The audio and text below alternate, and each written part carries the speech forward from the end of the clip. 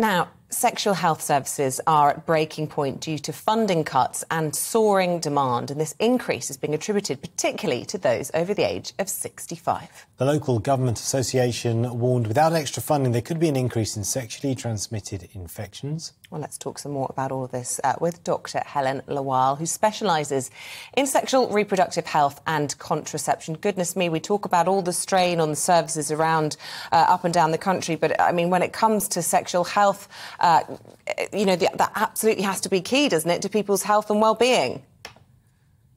Absolutely, and I do feel it's often overlooked. It is an essential service. We need sexual and reproductive health services to prevent unwanted pregnancies, to make sure that women, particularly on the contraceptive side of things, which is where I work, have the autonomy over their fertility, and it's important for well-being. And from the sexual health perspective, if we're not providing adequate services, then we're going to see a rise in STIs. And actually, we've done really well. We've been working really hard. We've had a fall in STIs over the past decade.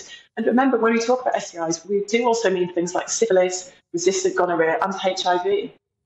Gosh. Why this particular concern about the sexual health of over 65s? Are you seeing that in your everyday practice? Yeah, this concern has come from a 20% increase over a couple of years between 2017 and 2019. But that 20% increase still only brings the numbers to around 3,000 positive STI cases a year. So the numbers are still relatively low. Most of the cases we're seeing of STIs are in the younger population. However, there is an increase, and actually one of the worst cases I've ever seen of primary syphilis was in an over 65. So it is still really important that we do consider all age groups as accessing the service. So whilst you're seeing this increase in demand, you're also seeing a number of services being slashed, which is obviously a bit of a perfect storm. What are the things that people, can do if they can't get access to a sexual health clinic? How can they manage their sexual health themselves? Is it something that GPs can help with, or, are there any sort of over-the-counter tests people can do? Yeah, I think that's a really good question. I think one of the reasons that we're seeing such an influx is because GP surgeries, particularly on the implant and coil contraceptive side of things, are stopped providing those services during the pandemic and haven't picked them back up again. So we are having to pick those back up again. And I've actually been employed into the service in Leeds as a GP with a specialist interest purely to work through the backlog. I'm seeing women with implants and coils which have expired, 1 to 2 years ago. So people can access contraception in other ways. We provide online contraception services, so they can go online on our website. And in general, you can go online and order a swab or a urine test to check for chlamydia and gonorrhea. And also some online blood tests as well are available. And some pharmacists are providing contraception, especially the emergency contraceptive pill, if you do feel you are at risk of an unwanted pregnancy. But it's not going to be enough. We saw over 4 million patients in 2021.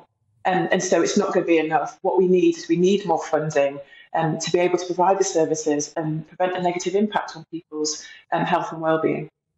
And what would you say to those who are over 65 who feel there may be some stigma attached to coming forward when they have concerns about their sexual health?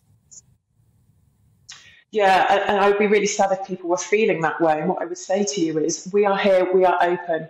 We're a very non-judgmental service. We're here to provide you with the care that you need. And if you don't feel comfortable coming into a sexual health clinic setting, you can still see your GP for the basic sexual health testing, which would be a swab or a urine test and a blood test. So some people might feel more comfortable actually seeing their GP in that situation. But otherwise, our doors are open, and please do come forward. It's just as important we're seeing you as anyone else. Yeah, though, of course, it's incredibly difficult to get face-to-face appointments with your GPs as well. So it is difficult out there for patients, that is for sure. Dr. Helen Lawal, thank you very much for shaking off the taboo and talking about what's sometimes a bit of an embarrassing subject. We do appreciate it.